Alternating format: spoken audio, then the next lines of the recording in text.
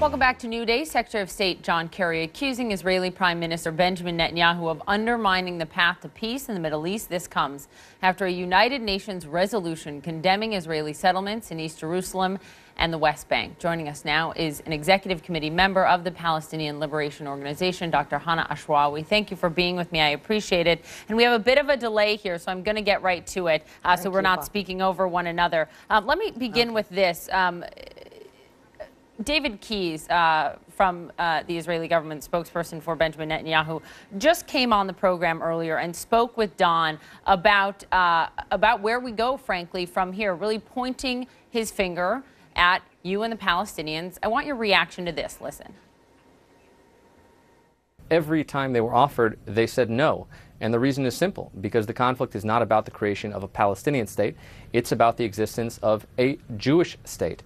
And I can quote Palestinian ministers saying precisely that as well. And I can, tick down the list from Nabil Shath, who said we will never accept two states for two peoples, to President Abbas, who said we will never accept a Jewish state, to Farouk Kaddoumi, to Abbas Zaki, to on and on down the list. Your response to that, what is the Palestinian commitment to a two-state solution at this point in time? I think instead of dealing with circumlocution and attempts at deception, let's look at the facts. We have recognized the State of Israel in 1993. But not as a Jewish state, Doctor. Not as a Jewish state, and you know that is conditional. The Netanyahu government is saying that is part of the condition. We've already answered that. Now, that's a new precondition. Before, the condition was that the Palestinians have to recognize Israel and have to recognize Israel's right to exist and so on. Now, when they've destroyed the peace process and all the talks, they introduced another precondition, is that we have all to become Zionists suddenly, and we have to accept the idea of the Jewish state when we are desperately struggling to have, as I said the other day, an inclusive, democratic, tolerant Palestinian state. We cannot accept a religion for any state. We cannot talk about Jewish states or Islamic states or Christian states. Otherwise, you will end up having to deal with the Islamic State. We personally believe that there is no license to discriminate against any group, any ethnicity, any religion, or to give them any additional value because of their ethnicity and religion. So if you want equality and if you want a state to be an equal among other states, then you recognize the democratic state, and that should be enough. We recognize Israel. If they want us to take that back, we will. But we're not going to take it back just because they want us to become Zionists suddenly.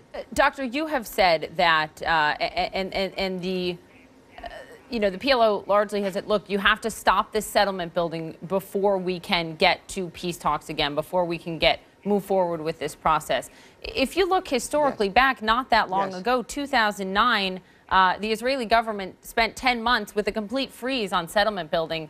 And the Palestinians did not come to the table for months and months and months until the very end. What guarantee do they have that a freeze would be meaningful for moving the peace process forward this time?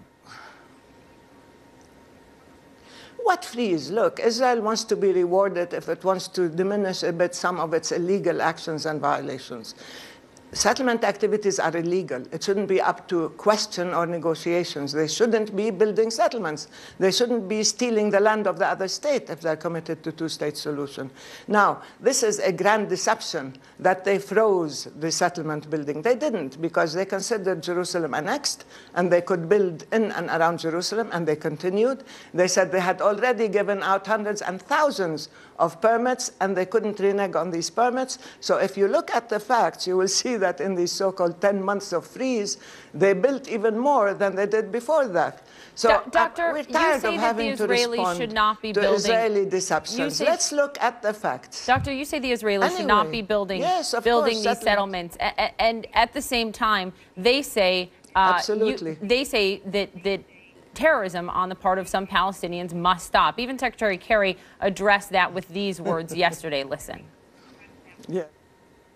And the most recent wave of Palestinian violence has included hundreds of terrorist attacks in the past year, including stabbings, shootings, vehicular attacks, and bombings, many by individuals who have been radicalized by social media.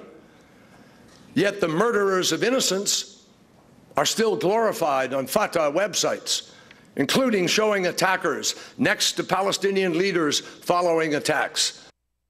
Doctor, as you know, Prime Minister Benjamin Netanyahu has condemned attacks on the part of Israelis, calling those attackers Jewish terrorists who did the firebombing in Duma, also condemning the arson that was carried out by Jewish extremists at the church in northern Israel.